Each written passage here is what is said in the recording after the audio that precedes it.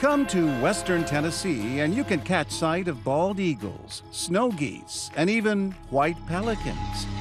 But on this steamy Sunday morning, we are there to catch a glimpse of a rare species of Memphis jailbird leaving prison. Noura Jackson is officially a free woman today. A woman convicted of killing her own mother. We're good, and off we go into the wild blue yonder. It didn't feel real. I was just really scared that someone was going to tell me to come back in the building. Her name is Noura Jackson, and the astonishing crime for which she served 11 years is just one aspect of her astonishing story. So all this is new? Yeah. Ansley Larson, one of just a handful of friends Noura has left, drives her back into an outside world that's become oddly unfamiliar. And then we got in the car, and the person was in the rearview mirror real fast. You are speedy. Time now for slow, simple pleasures. Sipping a Starbucks latte. Okay, try it now. Exploring a smartphone for the very first time. But where are the buttons? Okay. This is so unreal to me right now. And baby, it's not just for today. I know this. Noura asks to drive past the home where she was raised, the same house where her mother died.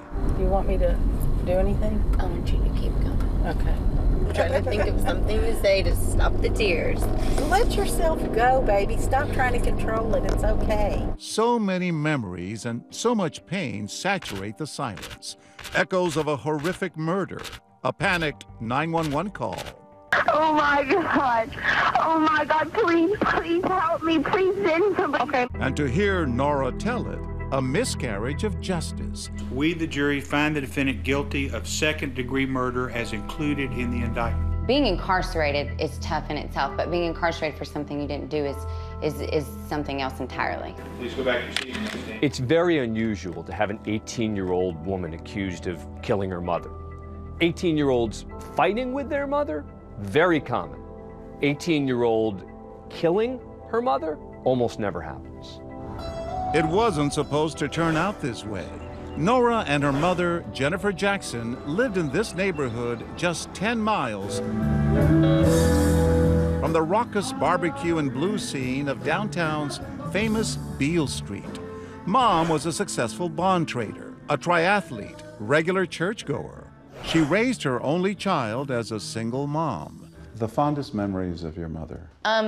Birthdays were a really big thing in my house. It's really the little things, you know, holidays. Noura shared these precious photos of happier times together for mother and daughter. She also recalls shopping with Jennifer at the nicer stores in Memphis and says it was Mom's favorite pastime. I don't think there's just one I can pinpoint, but just having a mom, you know, and that's kind of rough. As the only kid among her friends raised by a single working mom, she struggled to fit in. For her part, Jennifer Jackson was by all accounts a very permissive parent. And Noura admittedly pushed that freedom to the limit. I had a good life, you know. I was your typical Memphis teenager, I guess. Well, it depends on your definition of typical. Several people have described your life as one of partying and drinking and drugs. It didn't seem like a big deal to us at the time because that was our life. You know, we did go to parties, you know, we did smoke marijuana, we did drink. Now I look back and I can't, you know, rectify who I was as a 16, a 17, or an 18-year-old. But at 18, Noura still hadn't graduated, bouncing between 5 different high schools and finally homeschooled. She was a brat. Ansley Larson, a family friend who makes her living selling handmade jewelry, saw Noura as a diamond in the rough.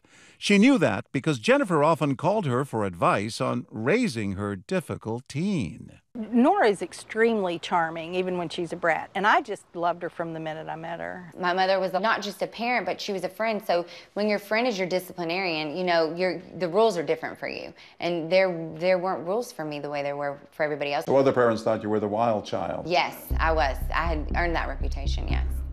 Yes, the shoe fit, and Noura wore it till the heel came off, which brings us to the turning point.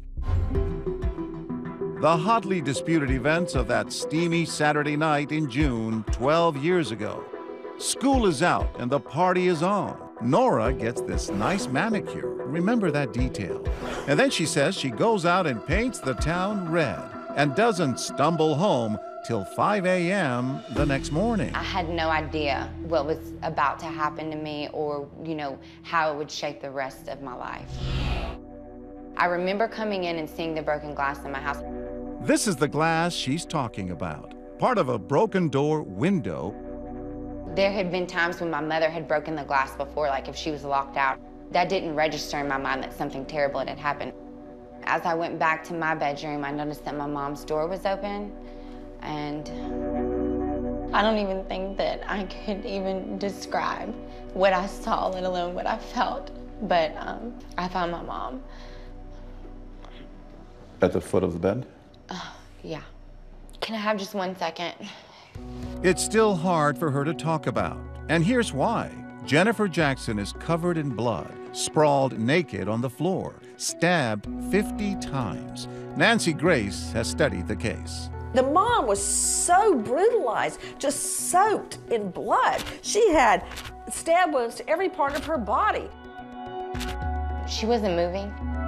I remember shaking her, and then I remember being scared. I remember running across the street to get help. Noura rouses a neighbor, and they run back to the house together. She says panic has set in by the time she calls 911. Oh my God. Oh my God, please, please help me. Please send somebody. Okay, listen to me, ma'am. I need you to calm down, okay, so we can help your mother. Okay?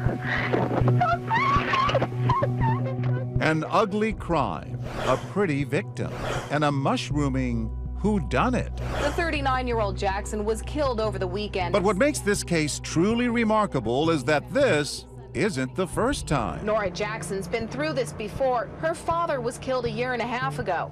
That's right. This is actually the second time one of Noura Jackson's parents has turned up dead.